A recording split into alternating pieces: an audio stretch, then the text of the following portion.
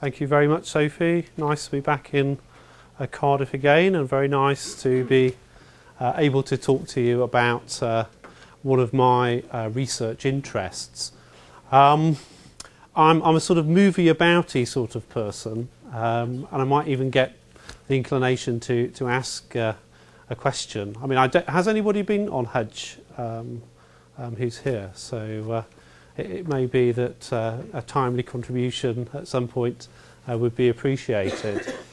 Holy places, contested spaces, British Muslim experiences of Hajj.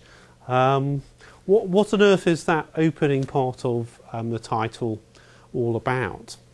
Well, I think we can certainly understand how and why Mecca in Saudi Arabia, where Muslims go for Hajj, is a holy place, a space that, like other pilgrimage sites, has often been seen as set apart from the profane world. So when Muslims go for Hajj and they go through the miqat, the station that marks where Muslims and non-Muslims are segregated, because of course non-Muslims are not allowed into the space of Hajj, we can see clearly then there's a sense of entering sacred space. But what do we mean by contested spaces? Well, I'm just picking up in this presentation, in this research, on some ideas that have come through in pilgrimage studies. So it may be that some of the things that we can learn from studying Hajj also have relevance for other forms of pilgrimage.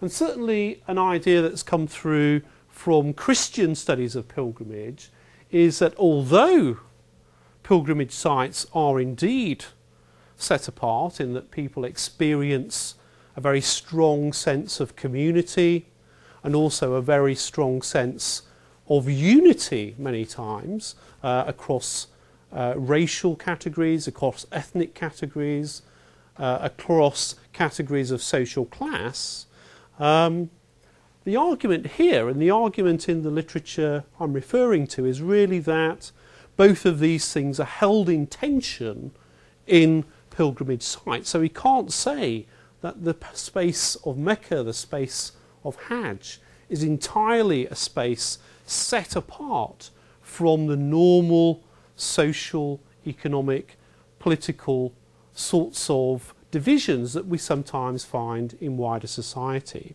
So I'm very much interested here to hear British Muslims talk about this strong sense of the Ummah coming together as a united Muslim community.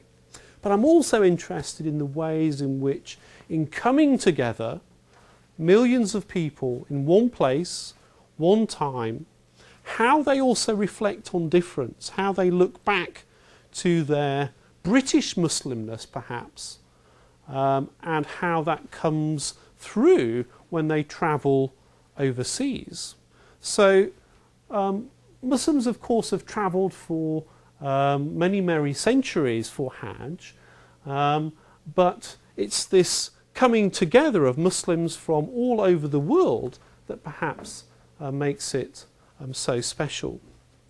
So holy places, contested spaces, those are some of the issues I'm trying to grapple with, and I hope I've put that in straightforward enough terms. I'm going to try and talk about three things in my talk, and then at the end I'm going to try and sum up by reflecting on some of the work that I've been doing for the British Museum in contributing to their exhibition. We've been doing two things. One is running a survey, and if you've been for Hajj and you haven't completed the survey, I'll be inviting you to do that. The other thing that we've been doing is collecting interviews, and I'm in the sort of in-between stage at the moment of having gathered the material, posted it all off to the British Museum, seen them cut 40 hours of stuff down to about 15 minutes. And then I'll have the chance later on to really work through that. But as I go through the presentation, which looks back at my previous work, but I'll also try and pick up one or two observations about how things have moved on in the last decade. So 3 things. An obvious point.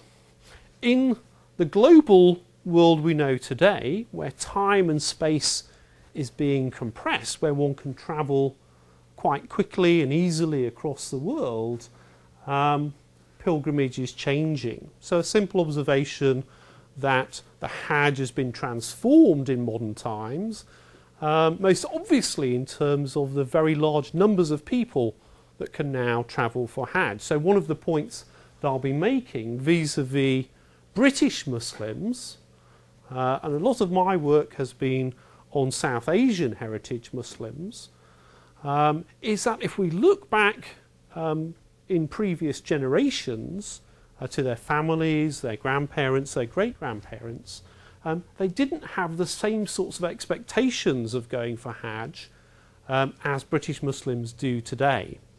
And I suppose that raises interesting questions about religiosity in the modern world. The second point, I suppose, that I want to make is really thinking about the relationship between a tradition which suggests that one performs rituals in certain sorts of ways, and there are all sorts of books available now that inform you how you might perform your Hajj rituals. The difference between that, or the experience of individuals, of human beings as social agents, as people who actively perform their faith. So the tension and also the relationship between receiving a tradition, understanding what one has to perform as a Hajji, but the little improvisations, the little inflections of personal meaning that come through in performance. And there might just be one or two little recollections from the material that will help bring that forward, that point forward. So I suppose that reiterates the point I was making about the sacred and profane. That really we can't think of a pilgrimage space as a space that's simply and entirely set apart, as a lot of theorists in the past did. We have to really understand sacredness and profaneness, perhaps being negotiated step by step along the pilgrimage way.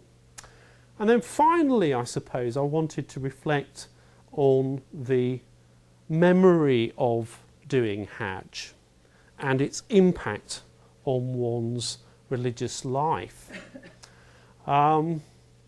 Certainly, one of the things that's really struck me interviewing most recently in this round of work for the British Museum is how much emotion and sense of self for many Muslims is bound up with this journey. So when we think of people's own journeys of self-identity and the way that that maps onto the idea of travelling to a place, to be reborn, to be purified,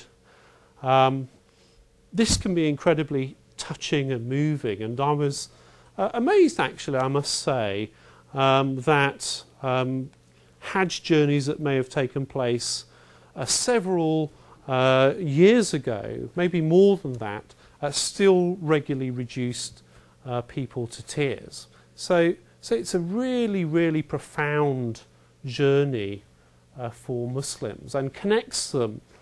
I think my final point would be in all sorts of different ways to their Muslim identity. If we think about British Muslims as a community or a set of communities that often have connections rooted very strongly now here in Britain, but also perhaps looking back to various homelands, we can also see too how sometimes when identity is a fraught issue, that identification with a spiritual homeland can be something that's terribly important for people. So, in a sense, I've tried to really sort of get some of those big issues out there for you, and I'll try and sort of fill in the pieces a little bit. That's just a reference if you were interested in following up some earlier writing that I've done on this work. And my initial work was very much focused in the north of England and on British Pakistani communities. The more recent work is, as I say, a combination of around 30 interviews with pilgrims, and we can perhaps cover this in the questions if people want to go there. We've also been talking in quite small numbers, and I think this is part of the research that could be expanded with tour operators, with guides, with welfare organisations, and also the trading standards industry.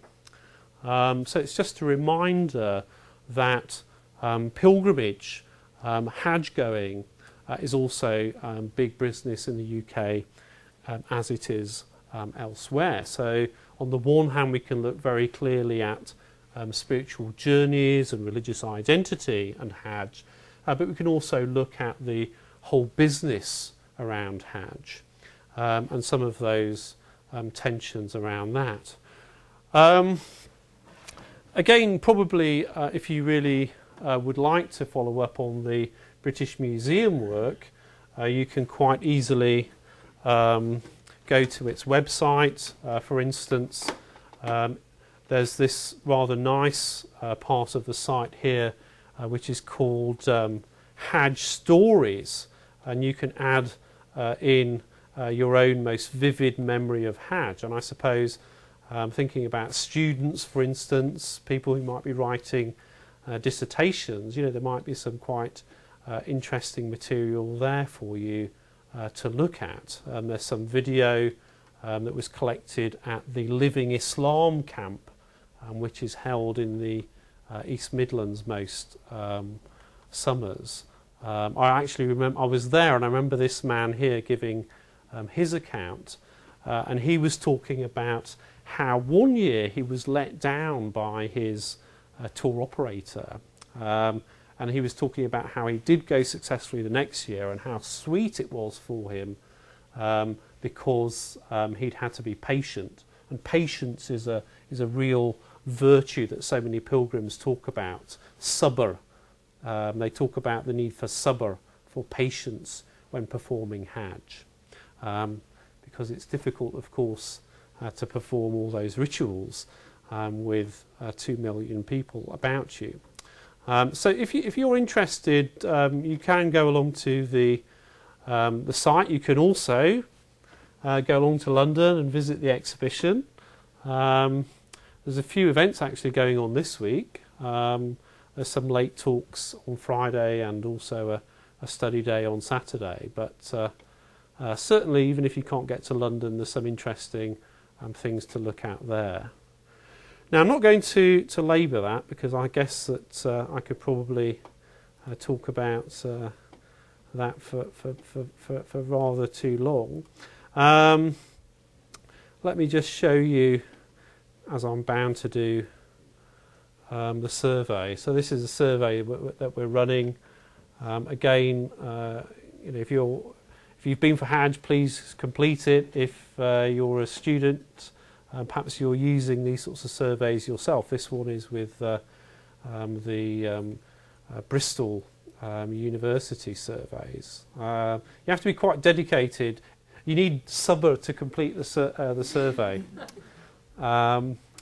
All sorts of people are advising me to go for a really kind of light, short survey, but that's really not in my nature. So I want to publicly thank the 188 people who've completed it to date, because I think there are about 60 questions.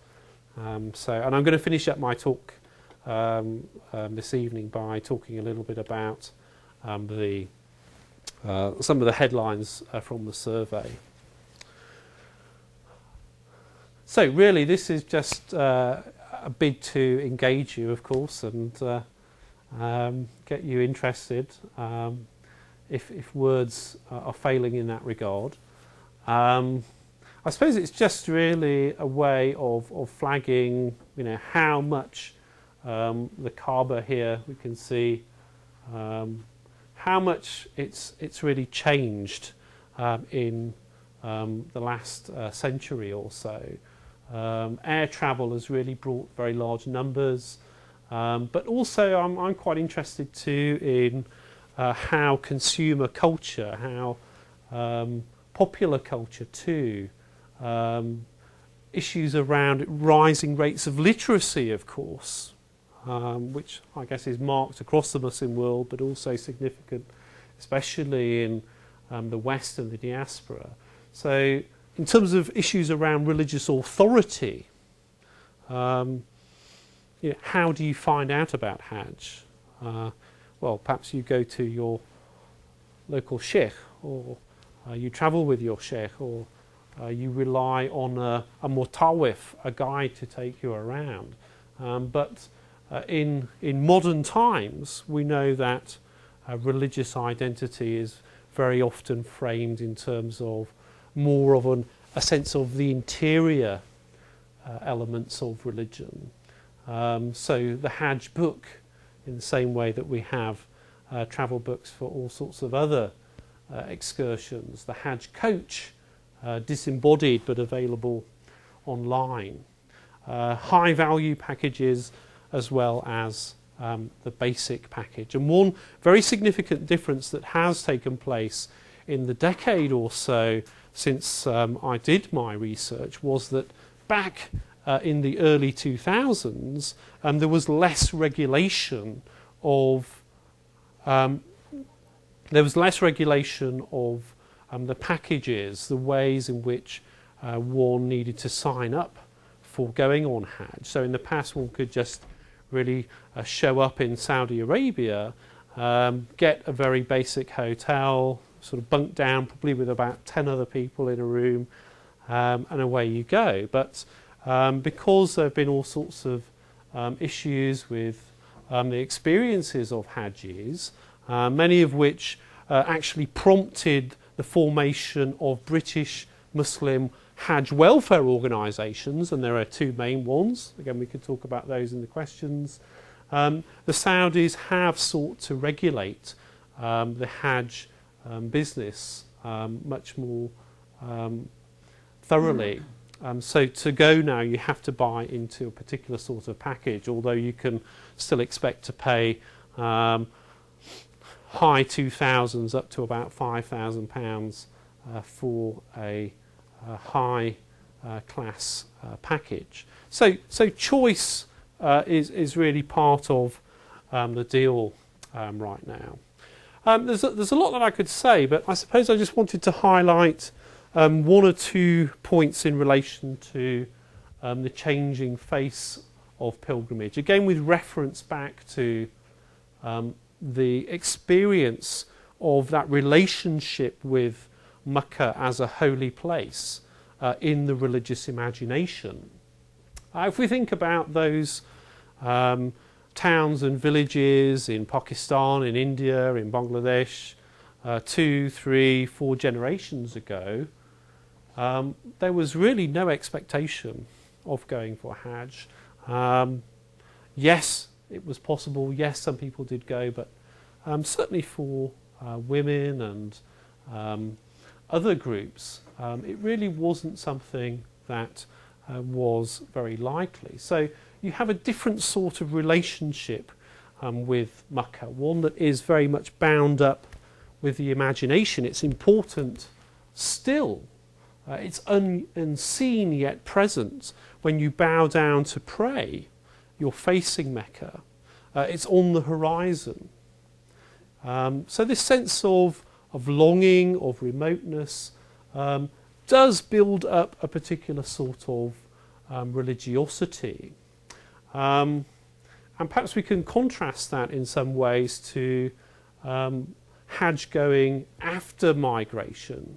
And of course there's a number of factors at work here, but one is of course general globalization, general increase in international air travel, but so too is the fact that Hajjis from the UK are better placed in terms of wealth. They can afford to go. So if we think back to the 70s and 80s, people who'd come to Britain to work, they might pay for their parents, their grandparents to go from their villages back home, and then eventually they might think about themselves. But in those days it was still very much the idea that one would go towards the end of one's life. So Hajj going, something for the mature person. When you put on the ihram, it's anticipating, preparing to face your Maker. It's making yourself clean as you prepare for your final journey in many ways. So what we see in the UK with the immediacy, the affordability, although that's now becoming an issue, the prices really are getting very expensive with all these new hotels being built up. Democratised in the sense that if you are infirm or perhaps have a disability, there's more possibility to go. So we can perhaps tie that into new sorts of religiosities too. Younger people are going for Hajj. I was talking to a tour operator in Blackburn just a few months ago, and I was quite taken aback when he said that about 75% of his clients, a tour group that he'd taken of around 375 people, about 75% of those have been young married couples. So there's very much this sense of probably perhaps being young professional people, having the economic possibility to go, and of course Hajj becomes a fard, it becomes a duty on you when you can afford it. But religiously serious young people getting married, starting a new stage of their life, Hajj is the right time to do it. So there's still a lot of pragmatism around going for Hajj amongst British Muslims per se, but certainly for some young people it's a key stage in a spiritual journey. Okay, I'm just sort of flashing up some different sorts of images there.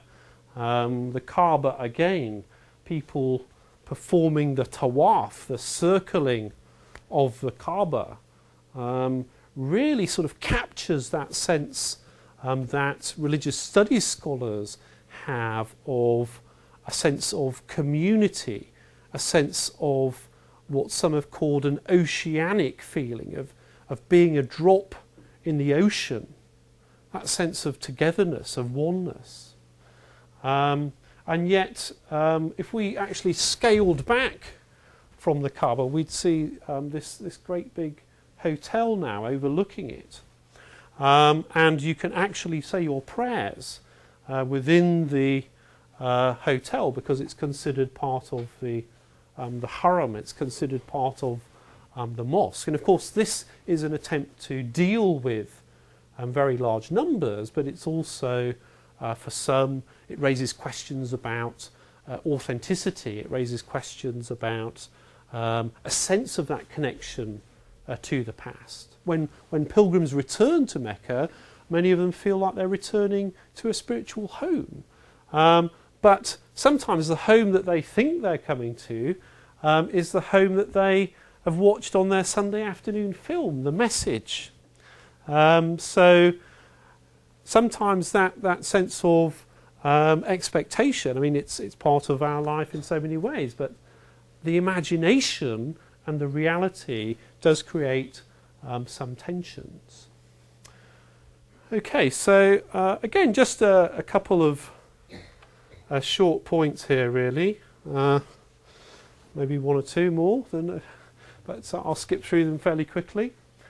So yes, absolutely, pilgrims very much report this strong sense of separation from dunya, from the profane world, an intensified sense of God's consciousness, remembering the trials of prophets of the past. So you're coming to Mecca, you're connecting with Muslims, your contemporaries, but you're also looking back to a received tradition. You feel part of history. This is so prominent in pilgrim narratives. Being there. You pray at home, you face the horizon. You can't see Mecca, but you image it, and suddenly it's in front of you. That really is one of the most emotional moments. And as some of my data from the survey, I've always wanted to say that, being a real ethnographer and field worker myself, that really reinforces that as a special moment for our respondents. So we have these oceanic feelings, we have this sense of togetherness, a sense of performing rituals in light of tradition, but then we have these wonderful personal improvisations as well. Going around the Kaaba, some people attempt to kiss the black stone lodged in a corner. And some people struggle quite hard to do that. Other people think it's a far more spiritual thing perhaps to stay back and to keep the good manners, the good adab of the holy places. One young man had gone with his mother, and every time he went around he just kissed her hand. Just a little improvisation that made that sort of connection between his own sense of identity and what was emotionally important to him, and this great moment that he was a part of. And I think I've already covered that in my little reference to the film industry. Just a few more points. I talked about patience and suffering already, but also failure, getting things wrong. Not being able to perform the rituals, that's something that comes through in accounts too, and people think about that in quite different sorts of ways. But again, it shows us how a religious tradition relies very much on people to perform it, to make Islam, to make the Hajj through their performance every year. And these performances are never perfect, and that's part of how humans as social actors can infuse their actions with some sort of agency. Cosmopolitanism, the idea of all sorts of differences happily coexisting together, that's there in the Hajj. People talk about being unable to share a language, but making a connection, a shared understanding. And yet we also have real differences, cheek by jowl. For British pilgrims, it's interesting that they often reflect on their Hajj being a privileged Hajj, and it's still possible to see pilgrims from poorer parts of the world struggling in a way that British pilgrims don't feel that they have to struggle. So we can see, for instance, coming back to one of my initial points, how issues around social class and wealth are inflected through the Hajj space, even though it's still a cosmopolitan space, it's still a space of shared Muslim identity. And of course there are theological debates too. I'm not going to go into that, but certainly there are Puritan religious ideologies and more devotional ones, that perhaps beyond the immediate Hajj rituals, let's say in Medina where the Prophet's mosque is and various sites of pilgrimage, there may be an attempt to discipline certain sorts of religiosity, to make it clear that this is incorrect practice. So different Muslims comes together in one space, and for some there's this sense of connection to oneness, but also for others there might be a reinforcement of difference in some occasions. So again, I'm working through the journey of Hajj very, very quickly here, sketching in broad brush. We started by thinking about getting ready for Hajj or the going for Hajj, being in the Hajj space, but what about coming home? What about being a Hajji? If you go to the exhibition in the British Museum, you'll see a whole section there on being a Hajji, and certainly a lot of the accounts that they liked from the material we collected drew on some of those sorts of reflections. Coming home, what do you bring with you, and what impact does it have on you? So just a little point here, I suppose, thinking about souvenirs, material culture, what people bring back, and how it helps people remember. Remember, I was talking about how people can be so easily moved by recalling the Hajj, but gifts of all sorts of type. So we have the dates, of course. We have the Zamzam water. If you've been in a Muslim home, or you've been to visit someone who's been for Hajj, you'll be invited for dates. You'll be invited for Zamzam. You might be invited to face the Kaaba as you drink. But even more seemingly secular items can also be carriers of that sense of specialness. So people have talked about watches, even a pair of Dame Edna Everage glasses that were picked up. And they were special because they carried the sense of a parent, a cousin, whoever, being in the holy places, and it was a reminder to them. Now, other items, perhaps prayer mats, very obvious means of connecting one back to the holy places. If you've bought a prayer mat in Saudi Arabia, if you bought it in Mecca, you lay it out and you pray on it, again, it can transport you in a way that perhaps you might not if you didn't have that trigger. And just to sort of wrap up these thoughts, what is the impact of Hajj for Hajjis? And again, we get a range of responses. Certainly for some, a sense of permanent renewal, a changing point in one's life. But for others, perhaps something more of a fading sense of impact or efficacy.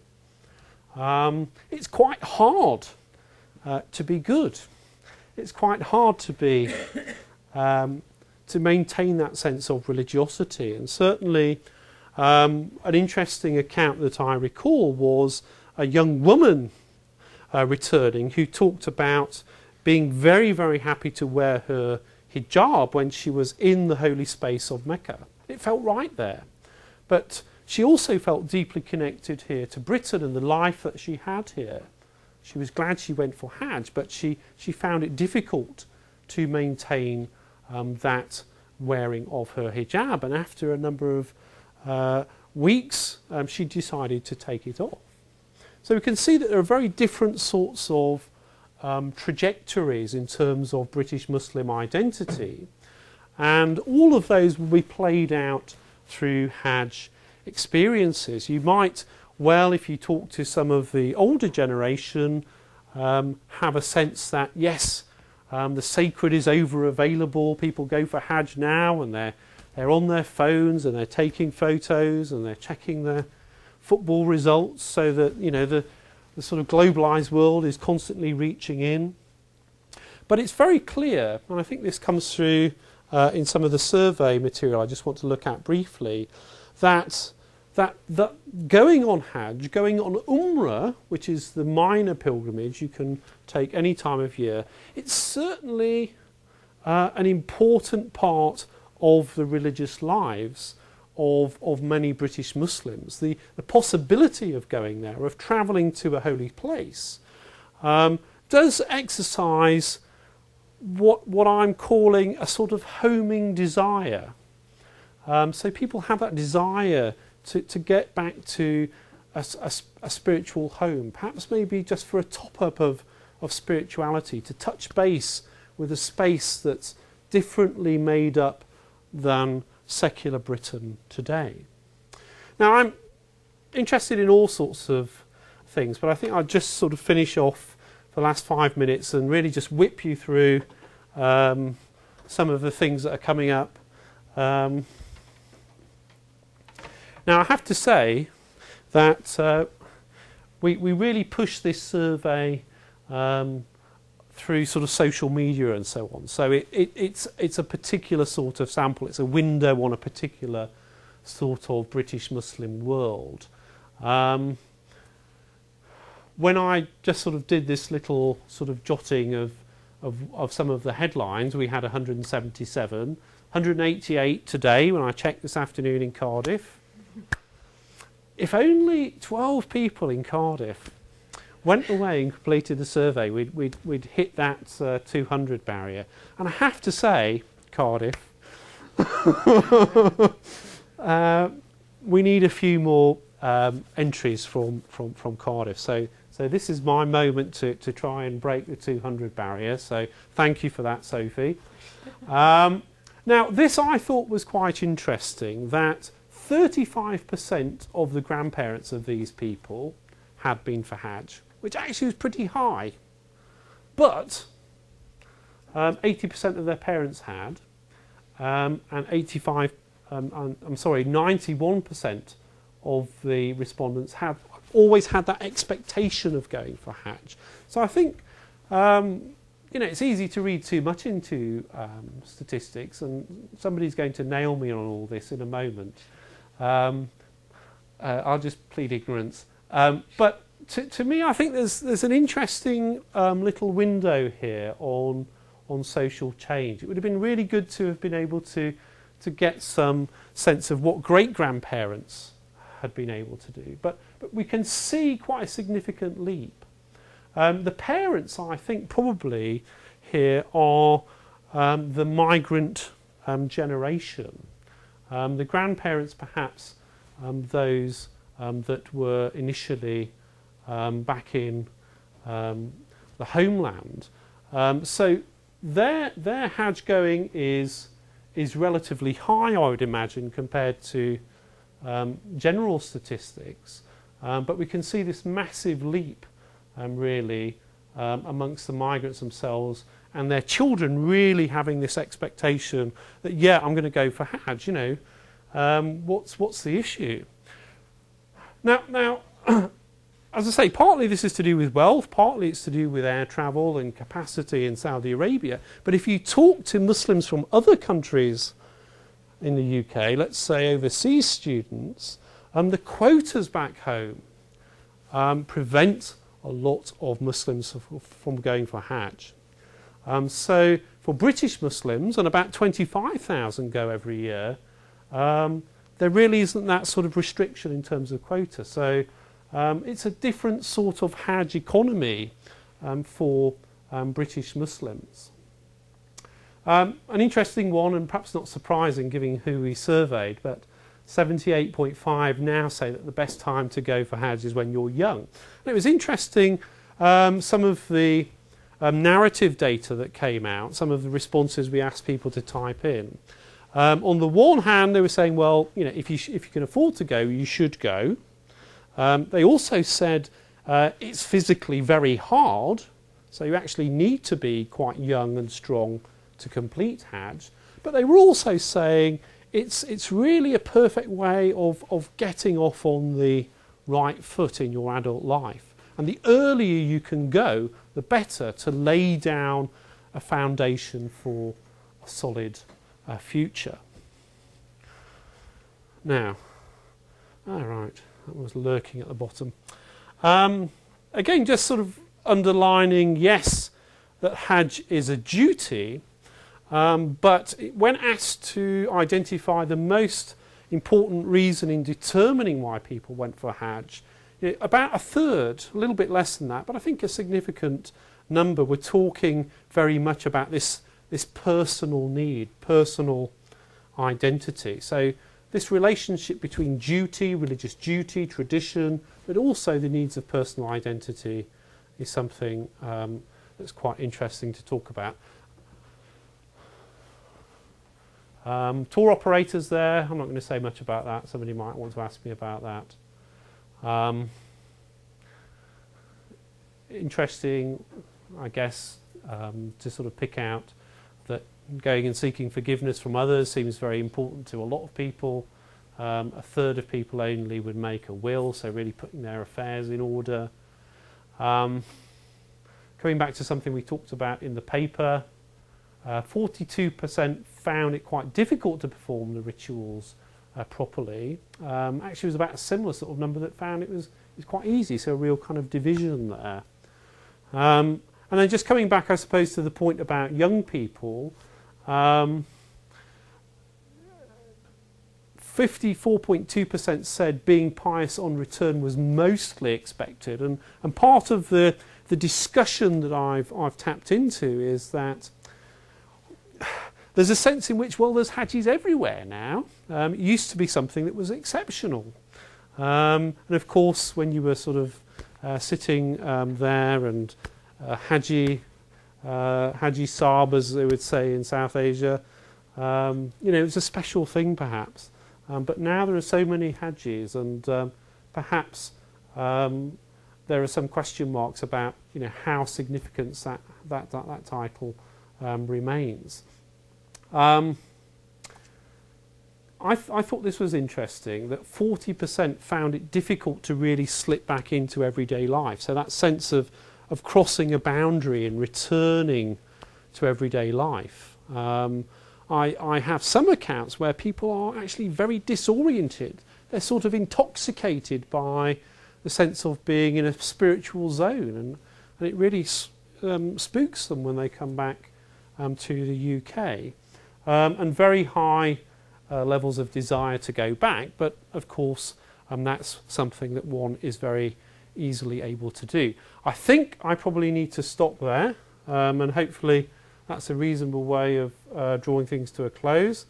So thanks for your attention, and I hope that you found something of interest in that, and I'm happy to take any questions.